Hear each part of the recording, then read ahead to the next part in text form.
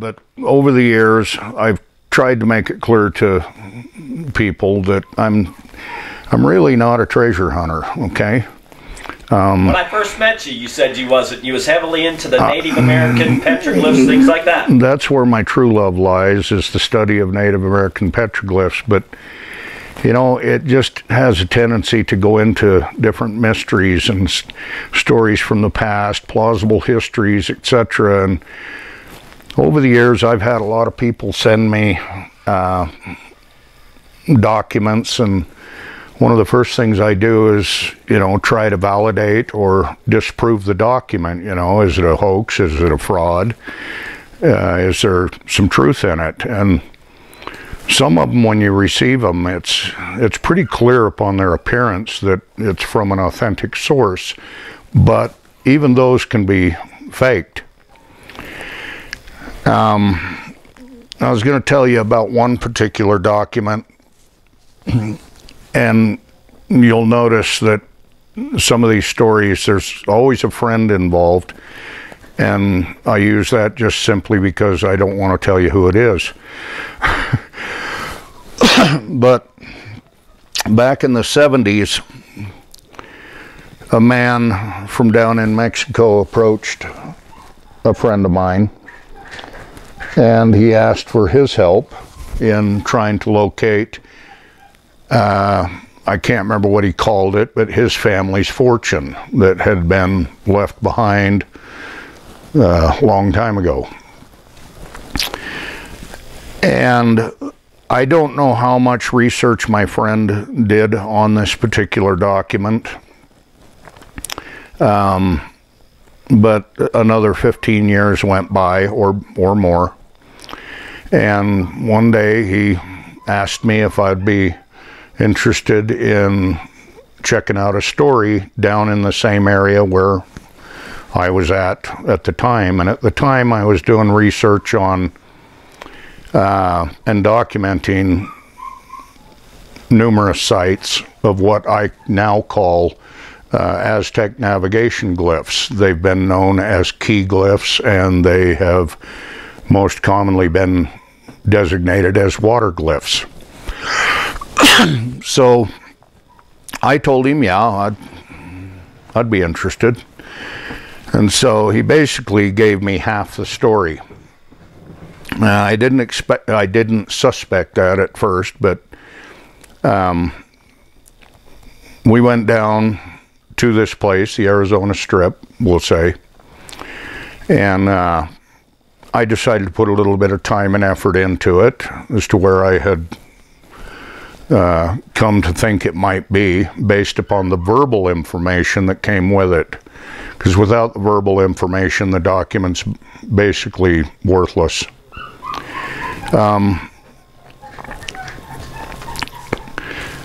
Within probably the first 6 hours that we were down there, we found several of the things that he had mentioned in this chopped up story that he had sent me, and I knew there was something funny. And so as soon as we got back to cell service, I called him up and I said, there's got to be more to this story.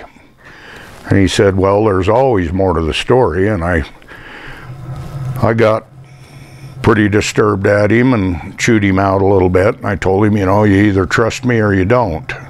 If you don't trust me, don't bother me with the story. If you do, send me all the story, because I'm not going to chase after half a story. And so he agreed that he would send me the entire thing. And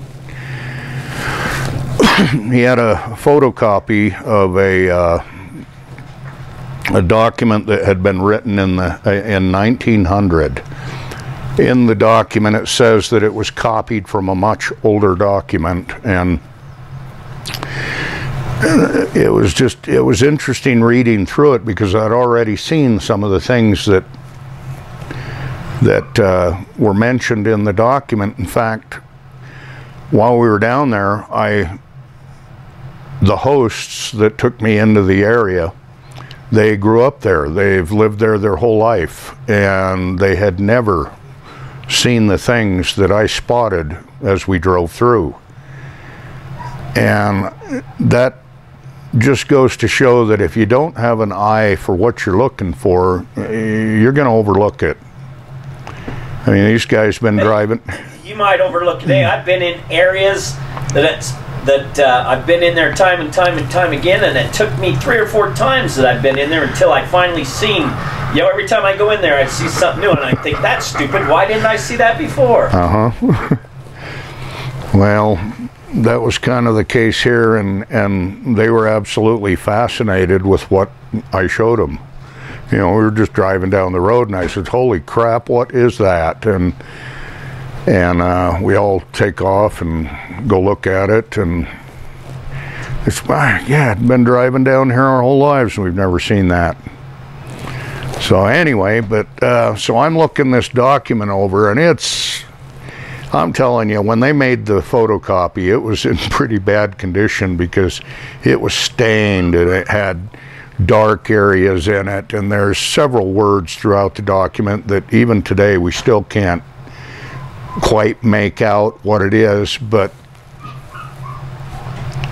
for the most part we've pretty much got the story, okay?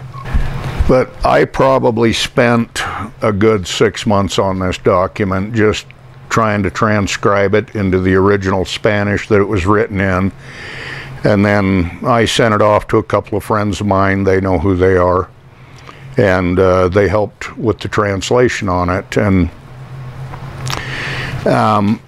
one of the key things in this document was a cave of enormous dimensions containing amounts unknown to any man.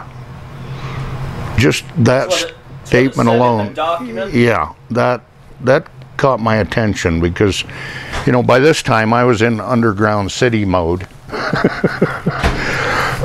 And I had heard the stories of the possibilities of Aztecs bringing some treasure up here and so forth, which actually didn't happen the way that it's gone down in history. But there was an incident that occurred back in Montezuma the first time that it most likely is tied in with. But anyway, I spent a lot of time with this document and trying to figure out the various details, and one of the things that was mentioned in it was you had to rewind to the document. The document is being it's written by one individual, but he's telling you the story of another individual, which I think might have been his ancestor. And he mentions in the document that you've got to find his cave, his personal cave, which he describes as being a large cave, but it's clearly not the same cave as the enormous cave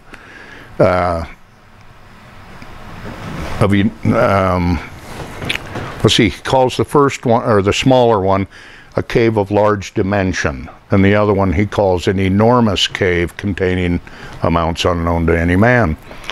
Well, anyhow, one of the features that you have to look for, well, aside from the monuments that it mentions in a certain pattern, but the smaller cave.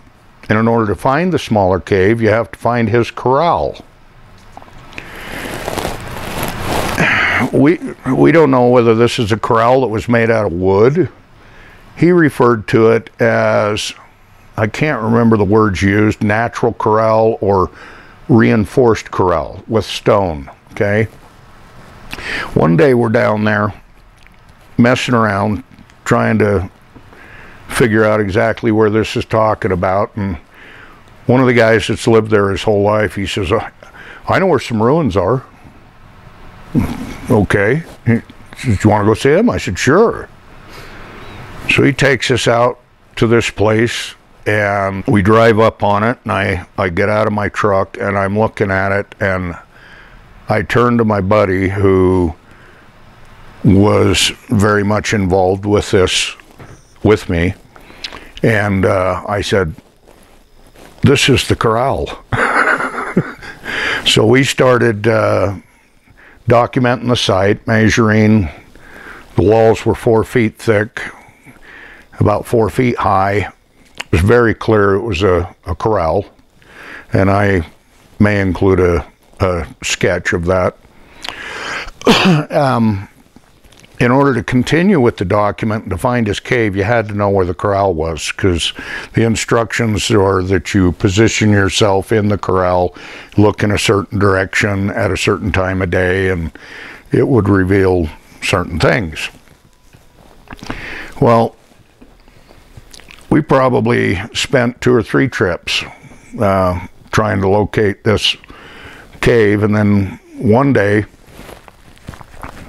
I was trying to give instructions to Rick, who didn't make it here today, and he took the wrong turn and ended up in a certain area, and he finds this monument. And he made note of it, and upon a return trip down there, we decided to go and take a look at it. And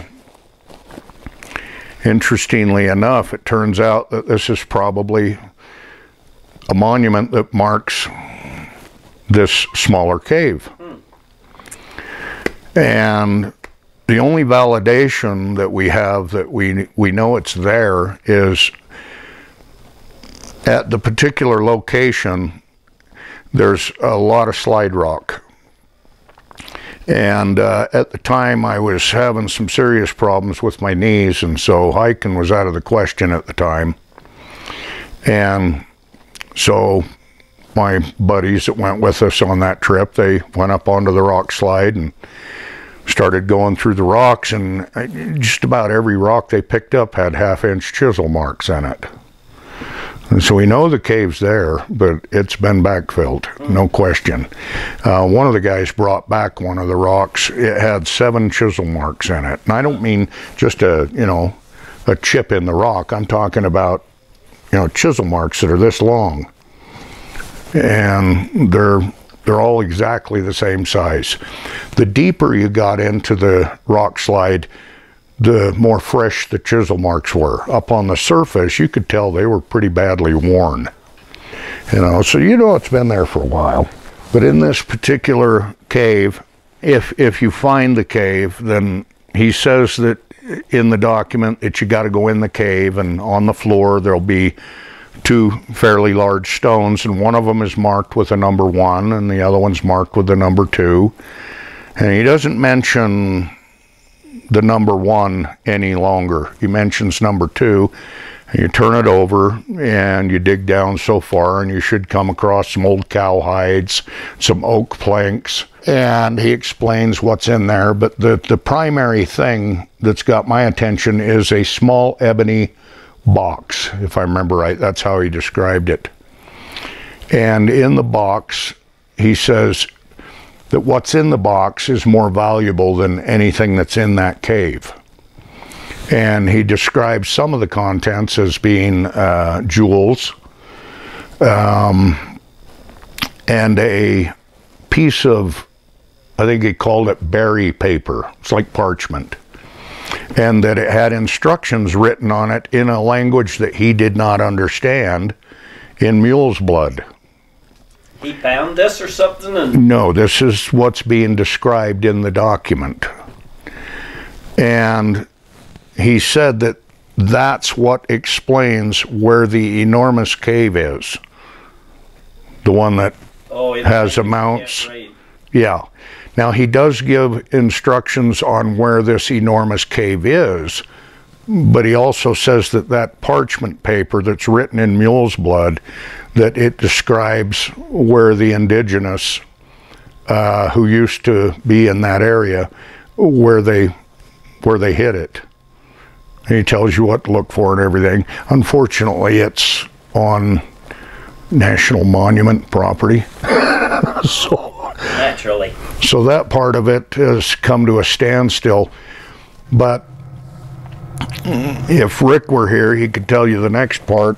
That Rick is a I don't know how he puts it, but he's basically a paleontologist. He went through the entire college program, and within a week's time of his graduation, he threw it all away. He had some good reasons for it. But we were down in a particular area and looking for additional evidences of this enormous cave containing amounts unknown to any man. And of course, they don't let you drive in there, so you have to do some walking. And Rick finds these ancient irrigation canals. And when I first saw them on Google Earth, I thought, well, this could have been CC camps. And the more we looked into it, we realized that these cannot be from the CC days, because number one, they weren't in this area, and number two, one of the lava flows that's in that area have flowed into one of the ditches. So clearly the ditch was there when the lava was flowing. How long ago was the lava flowing? Don't know. And if you look at the old Spanish maps of New Spain, Granada Nova maps, etc., you'll see these various cities that are mentioned, especially around the tributaries to the Grand Canyon or the Colorado River. And this particular location is right where one of the primary cities, in fact, in one document that I was reading, it said that this was their capital city at one time, and it's called Granada, Abacus Nuke Granada. Why would the Spanish put these things on their maps? You know, like the city of Tantantic, Granada, Murata. I can't remember all the other names, but when did the Spanish have time to build these cities? Or were they ancient Indian villages that they documented and put on these maps? Were they inhabited when they got there? Or did they come from an earlier time? Like what I suggested regarding Antonio de Espejo. So obviously there was a civilization there. This particular irrigation system covers roughly 300 acres. But yet there's no sign of a city, just a big lava flow. Now up on top of this lava flow, the archaeologist had discovered a village, and they've made the determination that the majority of this village had been covered with this lava flow. Really? So we have that going for us. I don't know what more I can tell you about it, but we are still actively looking for this. And the man mentioned in the document, his smaller cave or his personal cave, according to the document, I believe he was catering to the Spanish. Basically, he was the middleman. It describes him as a Mexican Indian. He was probably the middleman between the Spanish and the local tribes people that were in that area. And it said that at one time he was the possessor of those mountains. Well, about the time we found what we believe is his corral, we had circumvented certain barriers and drove back into it, and which we weren't supposed to do. And the owner of the property saw that someone had drove back there, and we're kind of parked behind a hill and trying to keep out of sight. But he knew someone was back there, and he come driving back, and we thought, you know what, it's probably better if we just get in the truck and drive out and just meet him along the way, because at least then if he's got a gun, we can just floor it. So we pull up next to him, and he was angry. He said, "What are you guys doing back in here?" We told him, "Oh, I was over here looking at some ruins." And he said, "Well, didn't you see the sign?" And I said, "Well, actually, no, we didn't. Are you telling us there's a sign?" He says, "Well, there used to be." But yeah, the whole time he was talking to us, he's got a 44 at the door. And but anyway, after talking to us for a little bit, he calmed right down and turned out to be a pretty nice guy. And he says, "You know, I've been riding my horse through there my whole life, and I've never seen those ruins." But anyway, so we got to talking to him, and his family has property down in that area, and we asked him, "How did your family acquire that property? I mean, how long ago?" And he says, "Well," he says, "through my wife." And you might, well, I won't mention that because it kind of gives a location away. He said that when they first went there and were homesteading back in the day, that they picked out a piece of property and they'd run into an old Mexican Indian that was down there. And he explained that it was his property. It was a Spanish land grant. And it's not one the academic world's going to want to talk about. Otherwise, they have a big old argument like they did with the Peraltas. I've tried to research that, and I can't find anything on it. But he said that they made friends with this Mexican Indian, and over the years, they'd become really good friends, and he carved out a big old piece of property and gave it to them. And that's how their family ended up down there. The thing that I thought was fascinating is that he told us that this Mexican Indian owned all that property and carved out a big piece and gave it to him. And he didn't know anything about the document. He didn't know anything about why we were even down there. But yet the document says that this Mexican Indian was once the possessor of those mountains. This is probably, I'm guessing, based on all the evidence, probably somewhere in the mid-1800s. So, Dan, that's why I like you, man, because you track down the same kind of interesting things that I like tracking down. It's just, and well, thanks for sharing. These books are full of stories such as this. Unfortunately, I write tight-lipped. Nowadays, not so much as I used to, but there's always more to these stories. Just like my friend told me, there's always more to the story. And I don't know, hopefully one day we'll be able to pursue further any of these stories. I'm working on another set of books that I hope will be ready in the next 30 to 60 days. It's a 3-volume set of over 1,000 pages, and it's basically a compilation of what I've written about some of these sites over the years. And I've had to go through them and tone some of them down a little bit, and some of them I've added a little bit more to them, but you know, just depends on how much you like to read, I guess. So I know this, Dan, you're one heck of a researcher, man. You like to figure things out.